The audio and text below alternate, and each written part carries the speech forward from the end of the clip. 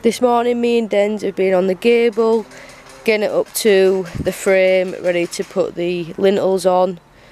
And yeah, so this is my little side, and then obviously I've been all the way down there, meeting Denz to the middle as best I can. I've been trying out something new, which is the gator back mortarboard. The pan is over there, which I'll show you. It looks like this. They was kind enough to send them out to me, so I've been trying them out and I'm liking it so far. I'm going to do a separate video. This is kind of just a run through of my week, I guess. I'm going to do this weekly, get bits and bobs that I can and put them in a video, so you basically get a week long view of the bits and bobs that I've been doing, the plots we've been on and everything like that.